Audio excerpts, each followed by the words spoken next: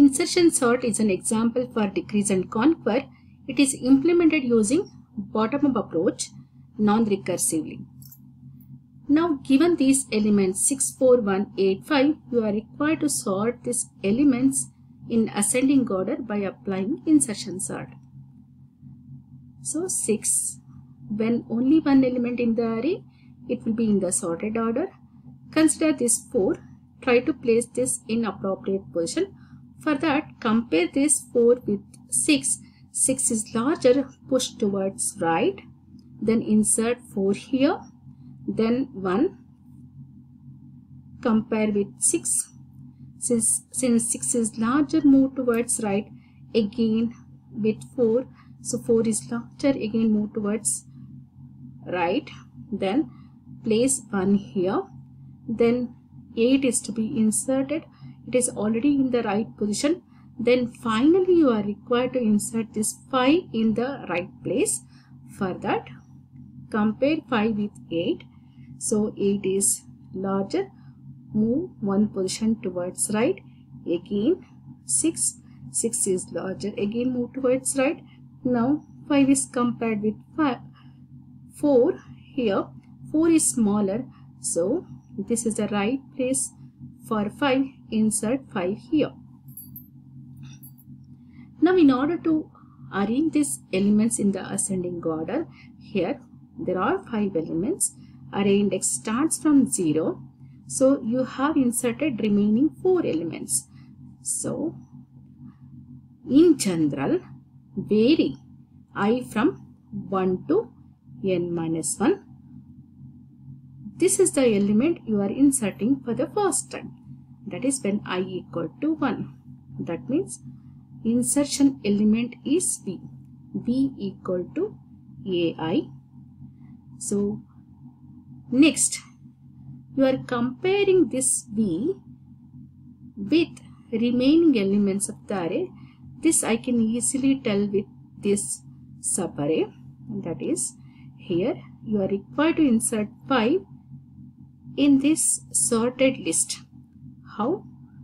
Consider this as the ith element, that is B. B is to be compared with these elements from right to left. For that, set J equal to I minus 1, V equal to AI. So how long you are required to compare this?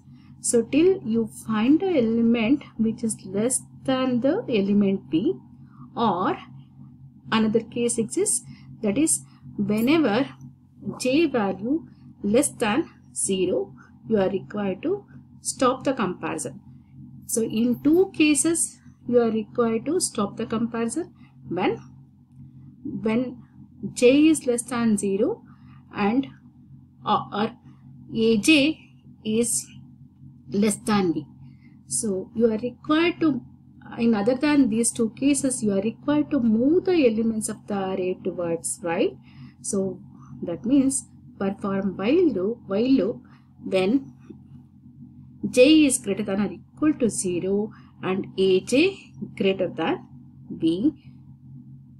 In order to push towards right, AJ plus 1 equal to AJ and J equal to J minus 1. So finally, when you come off the loop with the condition either J is less than 0 or AJ plus 1 is less than B, you are required to insert B at J plus 1th location. We'll see that algorithm. This is the algorithm.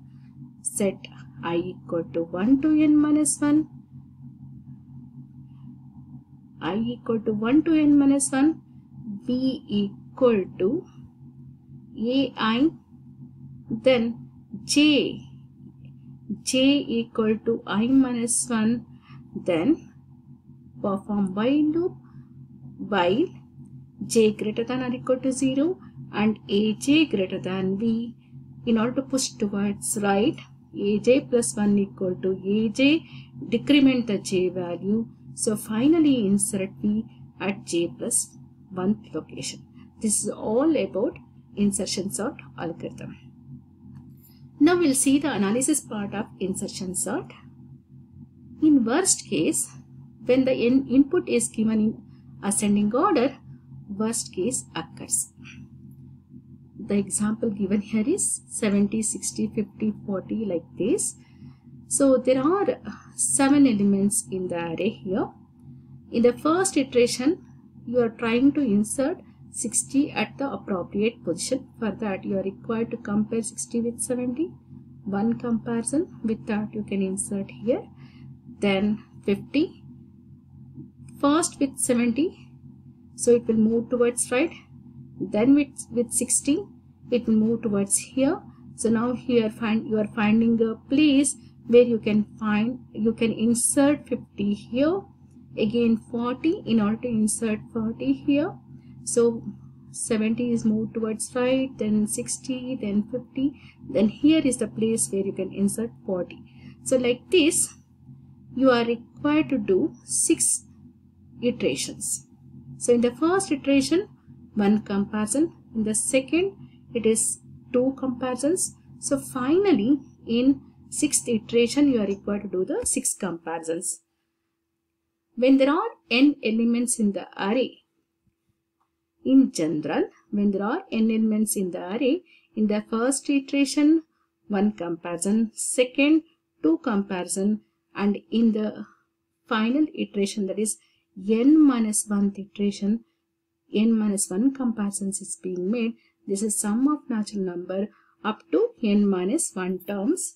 It's then sum of natural numbers up to n minus 1 terms is equal to n into n minus 1 divided by 2. In this example, it is equal to 21. The same thing is written here, generalized here. So we'll see with the algorithm here. In this algorithm, I is varied from 1 to n minus 1 and j from 0 to I minus 1. So same thing is written here.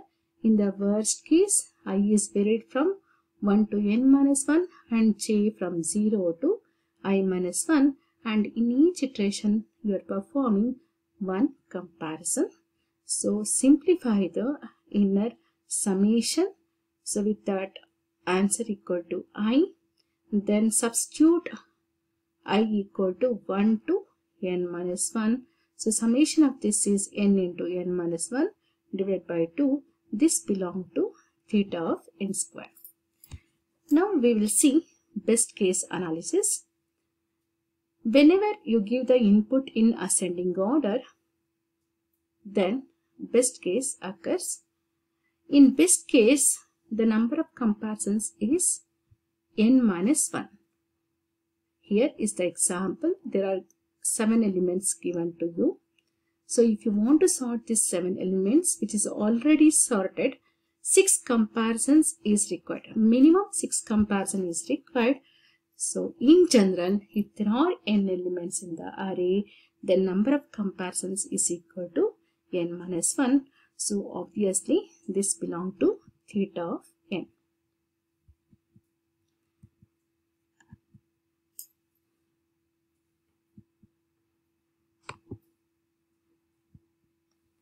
Next, in general, we'll see the conclusion part of this insertion sort. So you have seen time complexity of this algorithm is n into n minus 1 divided by 2. This belongs to theta of n square in the worst case. In the average case, it is n square by 4. Again, it is in quadratic. In best case, number of comparisons is n minus 1. So in the best case, it is this algorithm belongs to theta of n. So now we'll see space efficiency. Space efficiency is in place. Why it is called it is in place? Because this does not require any extra space. This algorithm is stable because whenever you arrange the elements of the array in ascending order, if you find 2 equal keys, they appear in the same position even after the after applying the sorting algorithm.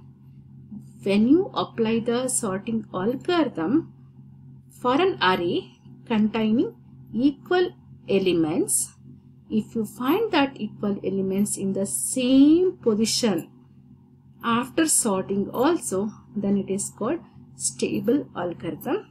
Example: merge sort, bubble sort, and insertion sort. So overall, this is the best elementary sorting algorithm. And this is an example for decrease and conquer. But it's example for decrease and conquer because look at here.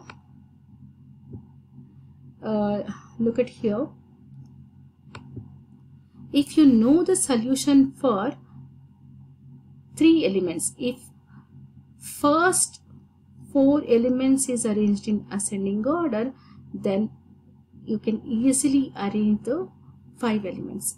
That means you already know that in decrease and conquer, if you know the solution for n minus 1 elements, then you can find the solution for n elements. So this is the example for decrease by 1. Thank you.